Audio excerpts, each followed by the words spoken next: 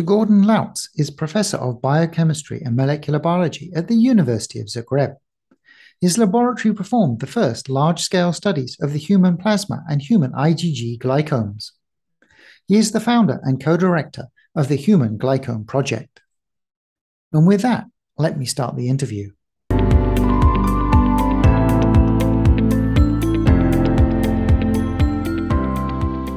Hello, Dr. Lauc. You are Professor of Biochemistry and Molecular Biology at the University of Zagreb and one of the leading authorities on glycosylation.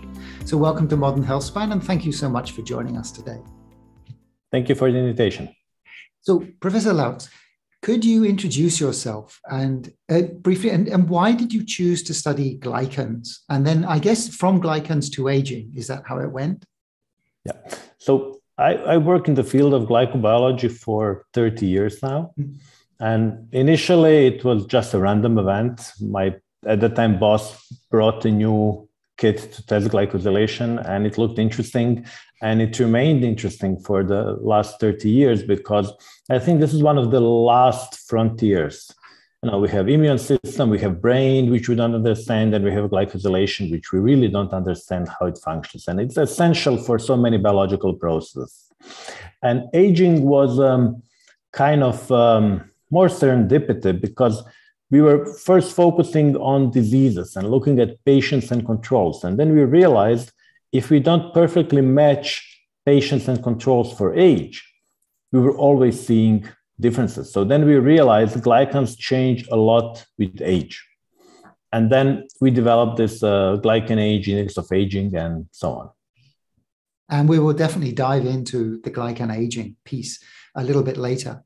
But could we start with a little background on glycans and glycosylation and kind of what are they, how do they work inside the body?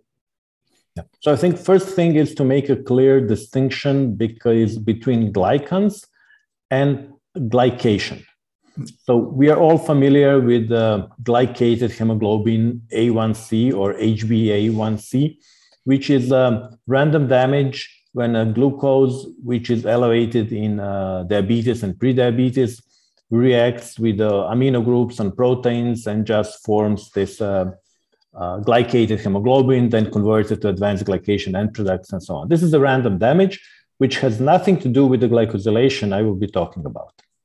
So glycosylation is a very sophisticated enzymatic process where the majority of proteins and nearly all proteins which evolved after the life became multicellular are enriched with glycans. So they're not composed only of polypeptides. So protein is a polypeptide chain. The sequence of amino acids is encoded in a gene. So gene determines the polypeptide backbone of all proteins. And proteins are the major effectors of everything. They are molecular robots which perform most of the functions, from muscle contraction, from digestion, from DNA synthesis, anything. So proteins do the work. And the majority of eukaryotic proteins, so the proteins of more complex organisms, not bacteria, but eukaryotic organisms, are glycosylated. So they're enriched in their structure and function by the addition of glycans. And this is one of the essential biological processes. So the proteins which do the work, they're not only polypeptide, they're polypeptide plus glycans. And glycans determine many roles of proteins. For example, immunoglobulins, antibodies, can be either pro-inflammatory or anti-inflammatory. So normally we think about antibodies as pro-inflammatory because they attack the invaders, they attack bacteria, viruses, and then our immune system kills them. But antibodies, and actually the majority of antibodies most of the time, are acting to suppress inflammation because too much inflammation is bad. And we know that inflammation is one of the things which is driving aging at molecular level. And this decision, whether antibody will be pro or anti-inflammatory, is determined by glycosylation. So by adding or even by modifying glycans on proteins, on immunoglobulins, we can make them promoting inflammation, or we can make them in a way to suppress inflammation. So the glycans are made up of a set of sugars, is that correct? And how many different sugars are there that form? Yeah, well, everything in life is made of sugars. DNA has sugars inside. All the major energy metabolites like ATP have sugars inside. So the sugars are the first molecules of life. Cellulose is a sugar. So problem is when we say sugar, everybody thinks about the white sugar, the saccharose, which we put in coffee. So sugar, carbohydrates are a set of molecules which build life on this planet. So there are not many building blocks, approximately 10 different monosaccharides, but they can be linked in many different ways. And the key difference between glycans and all other macromolecules is that they're not linear.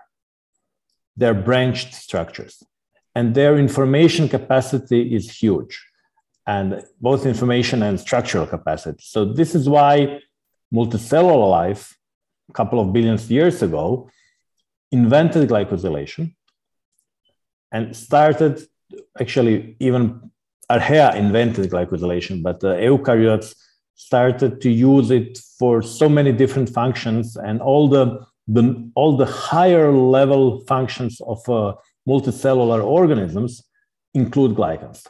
So there is no life without glycans. There's no single cell which can survive without glycans. Just people don't analyze glycans a lot because they're chemically complicated, and this is challenging, and there are not so many laboratories which can do high throughput glycomics. So how are the glycans regulated? So what is it that decides how this very complex thing gets put together? This is the most difficult question. The answer is we don't know. Oh. So we are trying to understand how this happens. And for example, for these immunoglobulins, which I mentioned, we know that there are over 40 different genes which work together to make this decision. And some of these genes don't even operate in a B cell, so the cell which produces antibodies. It's other cells in the immune system, genes expressing these cells, talking to the T cells and making a decision how to glycosylate the protein. For example, if we get pneumonia, it can be either bacterial or viral. So different agents can cause pneumonia. And depending on the pathogen, antibodies will get a different glycosylation. So somehow our immune system can sense whether the same symptoms, pneumonia, is caused by virus or a bacteria, and then make antibodies which will be better in eliminating virus or a bacteria. Extremely complex process. We know very little about it. This is one of the focuses of our research. We are trying to understand how this is being regulated. So is it only proteins, or do fats also get glycosylated? So normally we call triglycerides fats. So fat, like triglyceride, does not get glycosylated. But the lipids, there are some glycosylated lipids. There are even glycosylated RNAs. Many other molecules can be glycosylated. So it's glycans are ubiquitously present in nature.